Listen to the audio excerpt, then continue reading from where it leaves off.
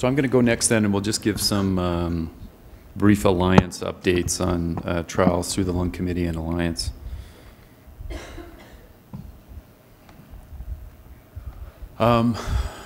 So in terms of what's either open or still generating data from, number one on the list, as it has been for the last 10 years, is still Nasser Al-Torki study. Even though it's close to accrual now, the data is still maturing, and I think we'll be a couple of years yet before we have an answer. And I'll show the schema again on that one quickly, and we'll go through it. The Alchemist study is still actively enrolling, and we'll give some updates on that. And then two new studies that I think we talked a little bit about last year, but are now basically live or about to be live. Roberto Benzo's pre-op rehab study, and then Ivana Krogan's varenicline versus placebo study for smokers undergoing lung cancer surgery. We'll talk a bit about that one also. So just to touch on the gaps first, I think the whole locally advanced space, as what Wayne was talking about here, is really ripe for doing some interesting work. So you heard what's happening in SWOG. Linda's going to talk a little bit later today about what's happening through the Alliance and the Alliance Foundation. I'm also excited to hear that that at least some window of opportunity study in meso is going to happen, as Wayne just discussed in SWOG. It'd be great if we had something that everybody could pile in on, but I understand the logistical issues of doing that outside just one cooperative group. It looks like the NRG oligometastatic study is going to actually happen, and we'll talk about that a little bit later this morning. Still nothing in the multifocal lung adeno space, which I think is another place that's ripe for some trial development. And we still don't really have anything as a successor trial, and maybe there shouldn't be, I don't know, but that's another issue for discussion for Nasser Al-Torki's small nodule study. So just to remind everyone, for Nasser's study, this was the original CLGB 140503 study, looking at lobectomy versus limited resection for a sub 2 centimeter peripherally located nodule. Accrual is now complete on it. It was completed last year. So there are 692 patients on study now with follow-up actively taking place. I always marvel when I look at this slide and the activation dates. I mean, this came live in 2007, so you can imagine the few-year time period that it took even before that to go through concept review and everything. So, I mean, this is basically going to be most of Nasser's whole career to get this thing done, which is sort of sobering, but it does answer a very important question. So to be continued, we'll be a couple of years yet before. There's some smaller studies starting to come out just on, like for example, there's an AATS paper coming out that'll be at the meeting.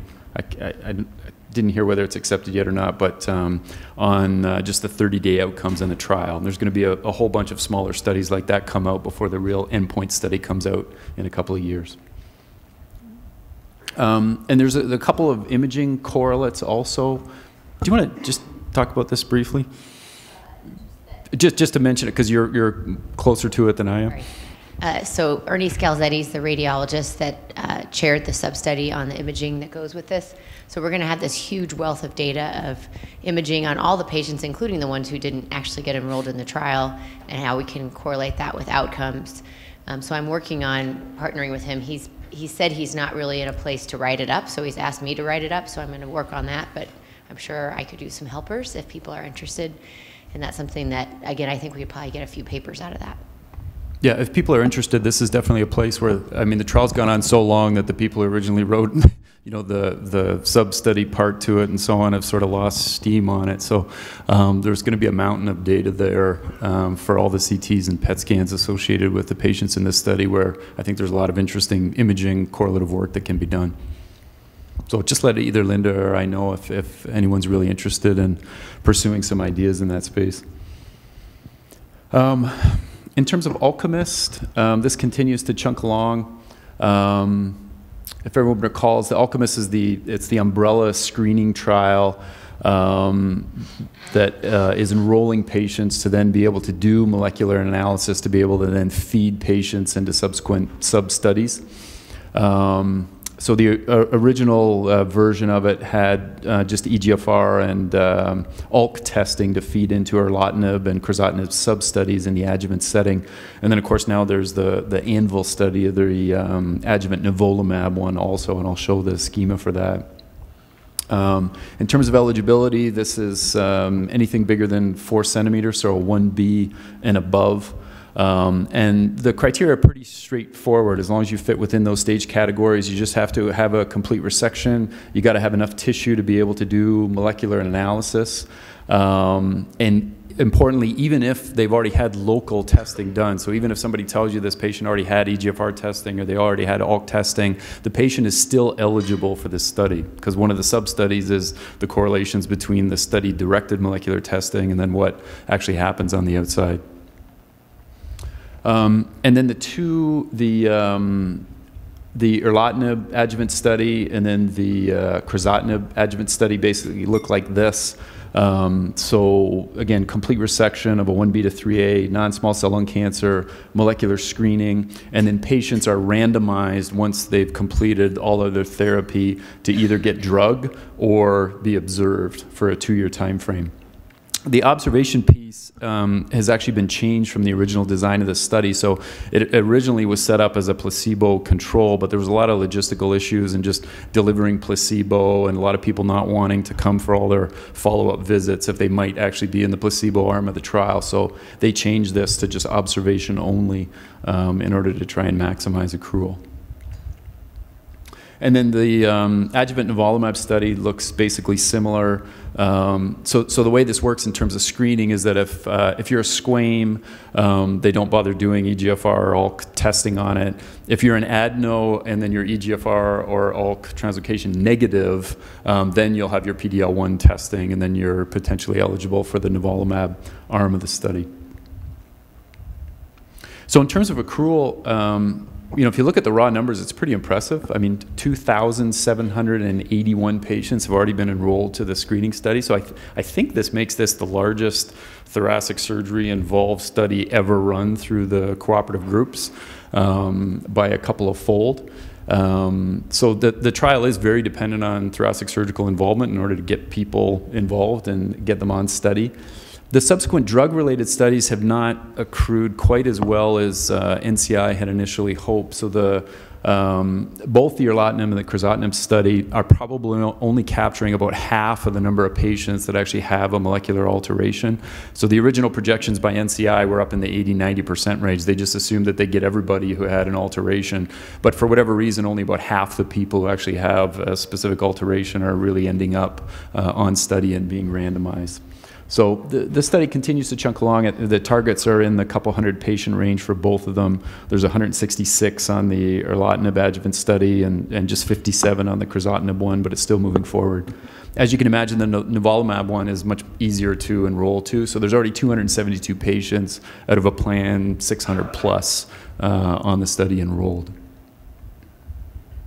And if you look at enrollment by month, it's pretty consistent. So the top line is the enrollment for the screening study. There's a couple blips, but on average, it's basically about 100 patients a month are going on study. So as I mentioned before, so how this basically works, you know, if you're squamous histology, you just get tested for PD-L1 status only. If you're non-squamous, then they do the EGFR and the ALK testing. And only if you're negative will you actually go on and get PD-L1 testing and get assessed for enrollment into the nivolumab study. And then even for registered subjects not going on the sub-studies, there's planned follow-up every 6 months for 5 years. So the other interesting thing for all this data set, I mean, if we really end up with the planned 9,000 plus patients on this, we're going to have 6-month follow-up data up to 5 years for all of those patients. So this will be the largest modern lung cancer outcome cohort basically in existence.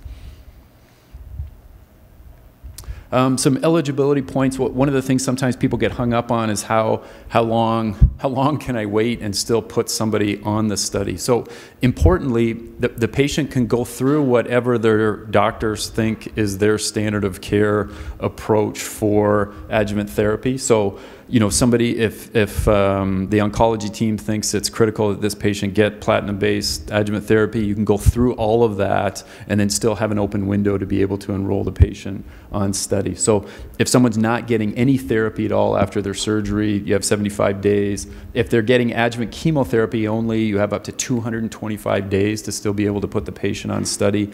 And if they're getting radiated too, you have almost a year before you have an open window. I mean, this is, yeah, eye-openingly long, but it's with the intent of trying to make sure that you're not missing anybody from a treatment fatigue standpoint. And it can't be recurrent non-small cell lung cancer. That question comes up all the time in eligibility reviews for patients. A couple reminders. So one of the big issues is just you do have to have access to tissue, both for the central genotyping and for the research genomic piece that's going to happen from all of this. There's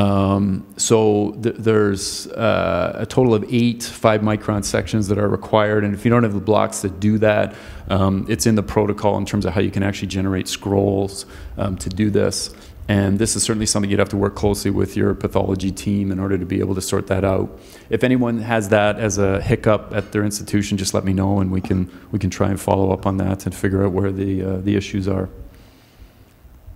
And again, importantly, even if you've had local testing, that doesn't negate someone being on study. So even if they've had local testing that says that they're negative for an EGFR mutation or an ALK translocation, they're still eligible because it's the centrally based genotyping that will determine how someone's actually allocated from the umbrella study. And why don't we stop there to break it up?